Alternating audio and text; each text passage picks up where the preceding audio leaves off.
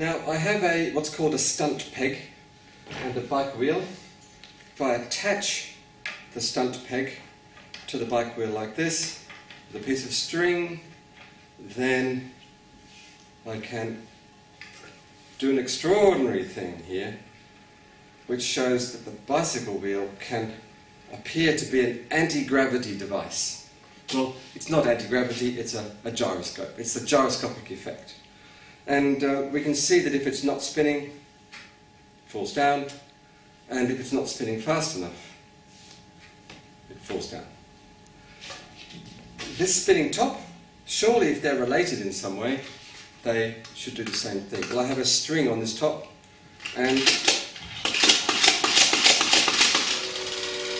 sure enough, it does the same thing. Of course, only when it's spinning fast enough.